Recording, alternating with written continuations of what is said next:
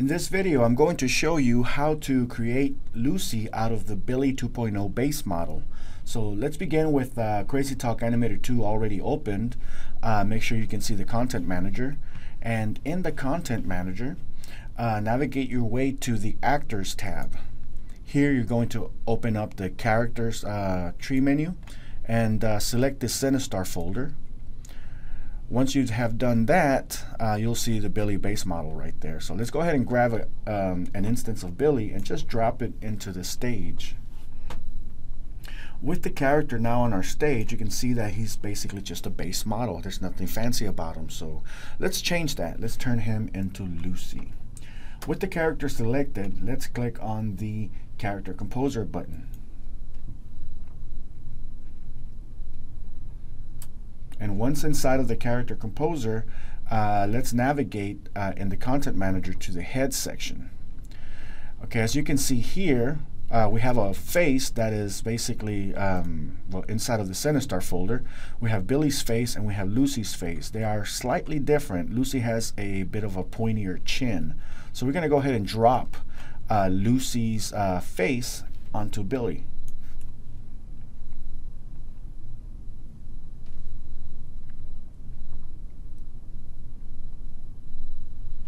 See, notice how the face changed now. There's a slight difference there in the facial structure.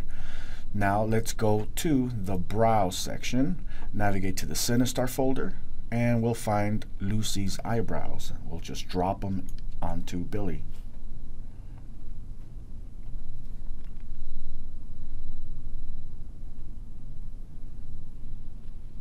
Okay, now that that's been done, let's go to the Eye section. Look under the Cinestar folder. You'll see Billy's eyes, Lucy's eyes, and whatever other characters you may have. So let's drop an instance of Lucy onto Billy.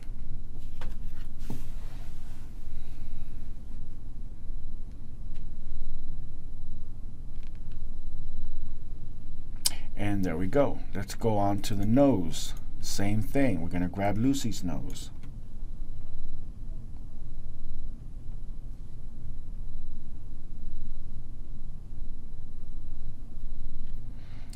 And the mouth. I'm going to drop it in there.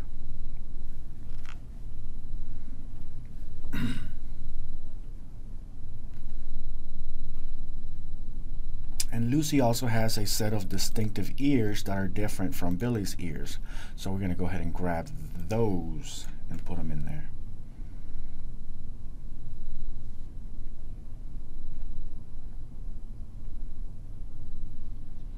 All right, so now that we have done that, we just have one more thing to do. We're going to look for the hair.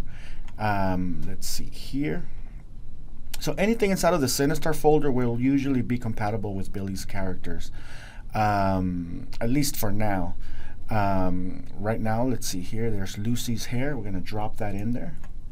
And the idea of this is that the more character mods you have for Billy, the more variety you have as far as the original characters that you can build by mixing and matching various parts.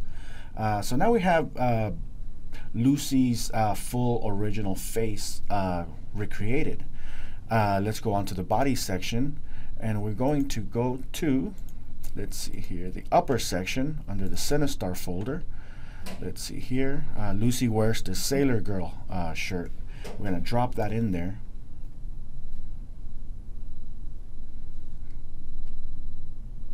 As far as hands are concerned, her hands are basically the same as Billy's hands.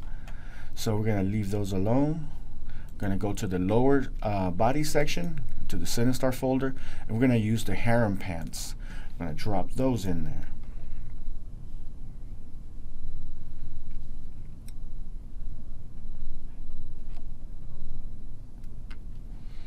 All right, so far so good. She's still barefooted, so let's go to the shoes section. And girly loafers, those are the ones that come with Lucy, so let's drop those in there.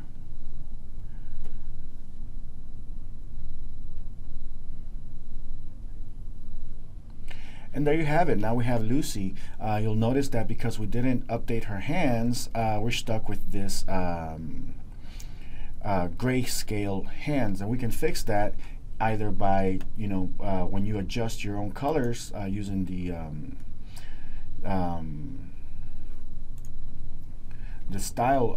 render styles feature, or using the stylizers.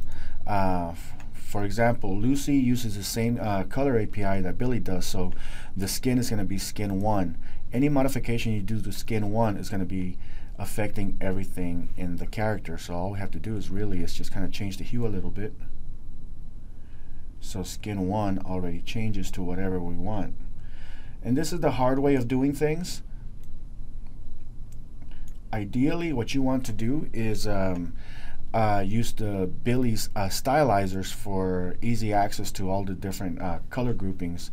The custom one is the outline for the skin. So you'll notice that it's a little bit of a gray outline here while everything else has another outline. So I can modify the outline individually for the overall skin outline. And you can do that if you don't have the stylizers. But if you bought the Billy 2.0, the starter pack, it did come with stylizers and my own little color workflow thingy. So let's go to the scene tab. We're going to go to props, and what I'm going to do is I'm going to look for the Cinestar folder, and I'm going to go into Billy color. We'll go for the presets. And we're going to begin with the skin. Where is it? Let's see here.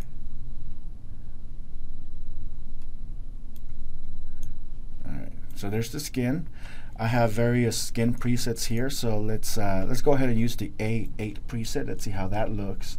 And we're going to take that color. With that selected, we're going to use this paint bucket here. Apply selected render style and apply it to our character. So now our entire character changed according to that style. Let's go for the nails, and I'm actually going to zoom in a little bit so you can see this character a little bit better. This just gives you a final nice little professional polish. It's much better than using the default Reallusion render style settings. But once you have this, you can further tweak it with the render style options. So I used the A8, so I'm going to make my nails a little bit lighter than the A8. So I'm going to use A7 for the fingernails. With it selected, I'm going to apply it. And there we have it. Let's see here, lips. Let's go ahead and use I say maybe an A9, so to make our lips a little bit darker than the rest of the skin. There we go. Or maybe a little bit even darker than that. So keep in mind that these are all just starting points. Once you have your basic color already colored, you can modify them further using the render styles. Or if that wasn't good enough for you, what you can do is take this particular stylizer, use the render style feature. Let's see, there's the lips, and we can adjust the saturation, for example, the hue.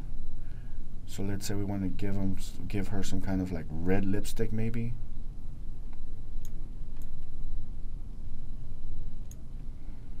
Adjust the brightness. This is all totally up to you at this point. So once you have, let's see here.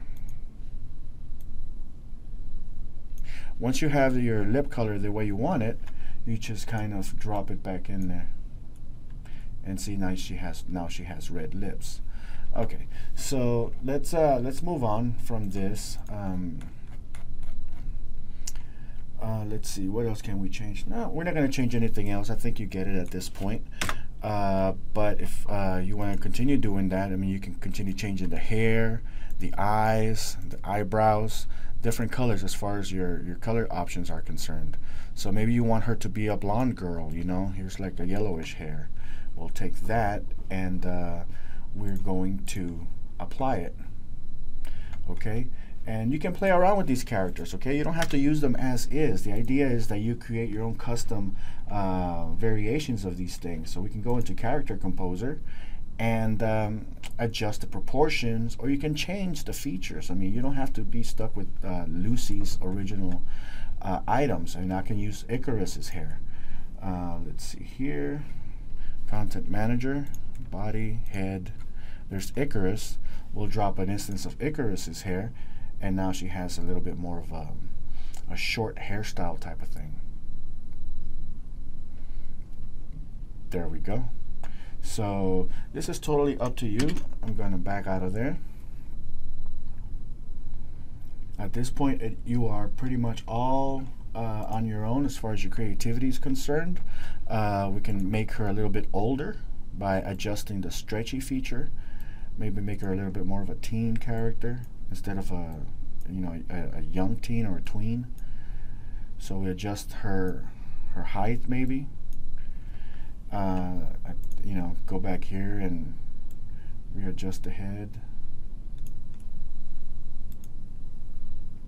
Just kind of tweak it to match the look and feel that you're going for. Use that mirror function on the limbs so that any changes that you make are applied to the rest of the character.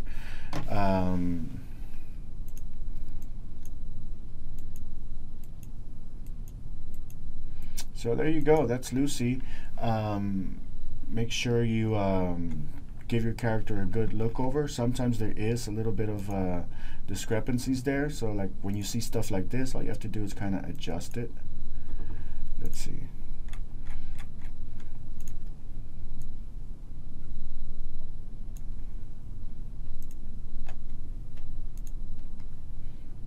Remove that mirror. Just kind of put the ear right there. Just kind of adjust your character however you want her to look.